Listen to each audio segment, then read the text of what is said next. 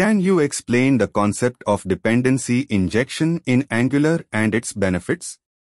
In Angular, dependency injection, D, is a design pattern that allows the application to define the dependencies of a component or service in a separate location and then inject them into the component or service at runtime. D provides a way to make components and services loosely coupled and easier to test. In D, dependencies are declared as providers in an Angular module, and the injector then creates instances of those dependencies when they are needed.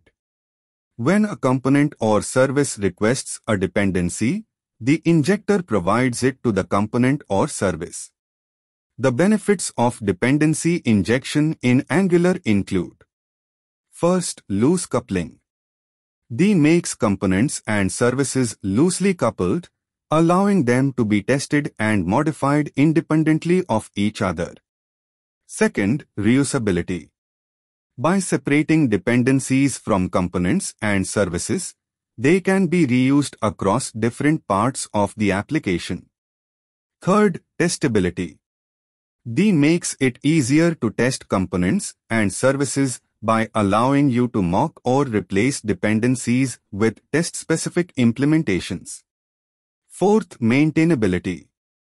D helps to improve the maintainability of an application by reducing the complexity of managing dependencies and making it easier to refactor code.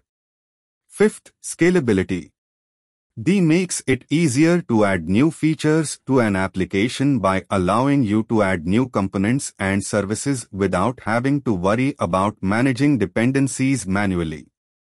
Overall, dependency injection is a powerful design pattern that can help to improve the modularity, testability, and maintainability of an Angular application.